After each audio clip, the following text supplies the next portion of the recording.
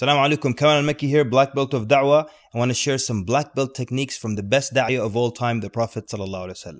AlMaghrib Institute presents Q&A with Kamal Elmekki. Okay, so everyone knows the story of when the Prophet ﷺ went to a Ta'if and he was attacked by the youth and the slaves and they pelted him with stones. And by the way, just so you know, they pelted him with stones for a distance of 5 kilometers or 3 miles or something.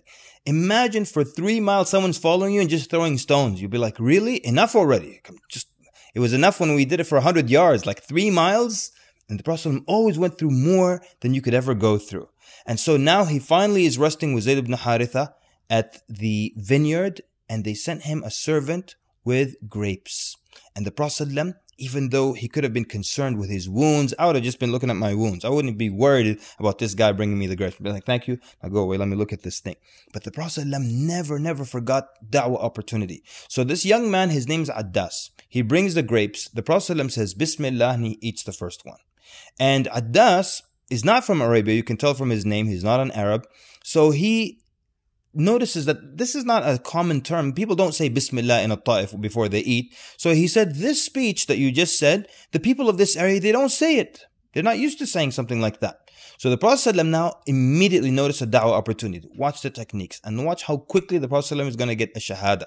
So the Prophet ﷺ says, Masmuk wa ma dinuk. What is your name and what's your religion? Because if he said people in this area don't say that, you must be from another area. Now, the man says his name is Addas and that he's a Christian. And so the Christian from Nineveh specifically, Nineveh, which is now in Iraq. So the Prophet now is going to take advantage of that. And he has some information. He knows something about this man's hometown. Now, you know, Arabs weren't like a very studious or academic group. They didn't like study the world and translate books of other cultures. So Addas, you can imagine how lonely he is in Ta'if. Nobody knows where Nineveh is, or if they know, they don't have much information about it. But the Prophet's got some info and he's going to share it with him, and that's going to be heart softening for sure.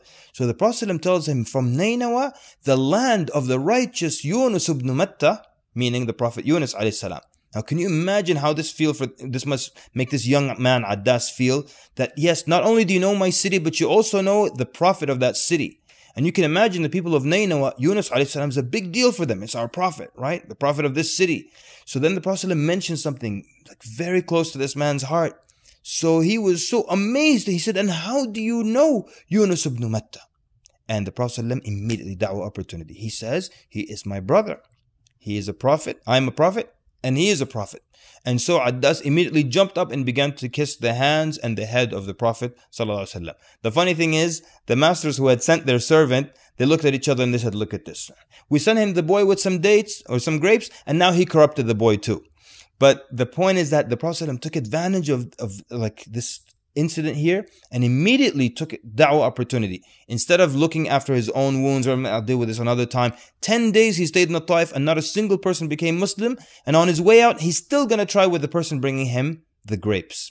That's da'wah technique for you. That's what happens when you look at the Seerah in details and you learn from the technique of the Prophet ﷺ, not just in da'wah, in counseling, in arbitration, in everything. And that's what we're going to be doing in Desert Rose. Seerah with Kamal Elmekki, coming soon to a city near you. Wassalamu alaikum.